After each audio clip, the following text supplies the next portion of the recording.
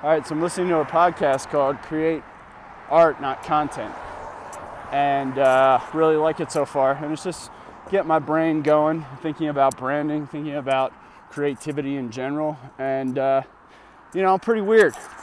A lot of eclectic interests. And so, you know, branding has been challenging. So anyway, for me, it's like, all right, there's the Devon Dimension. That's the umbrella, okay? Welcome to the Devon Dimension. And then you got music. I like talking about spirituality, like talking about psychology, like talking about health, human optimization. You'll get my smoothie ingredients. I also just like being weird, and I like absurdity.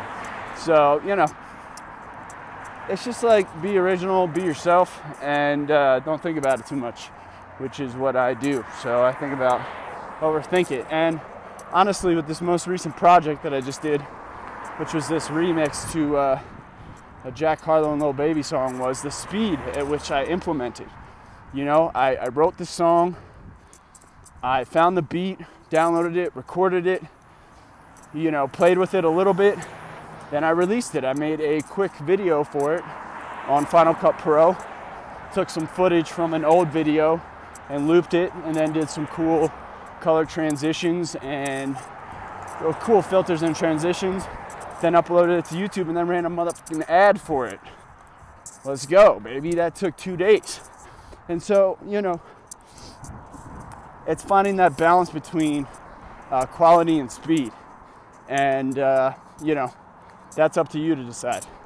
So I get a little impatient, so I probably could spend more time on my creations, but overall, I really appreciate the speed at which I executed on this last project, and it was fun. Anyway, that's my wrap for right now. Devon Dimension, out. Do or die, what happened? Thinking I need a retreat, thinking I need a release, You can go to the beach, lock me inside of a room, penning and padding some beats, Concrete, no sheets, just a blanket, no heat. Brother, man, I can't wait till we meet, Part of my heart is always missing. I try to feel it, but nothing seems to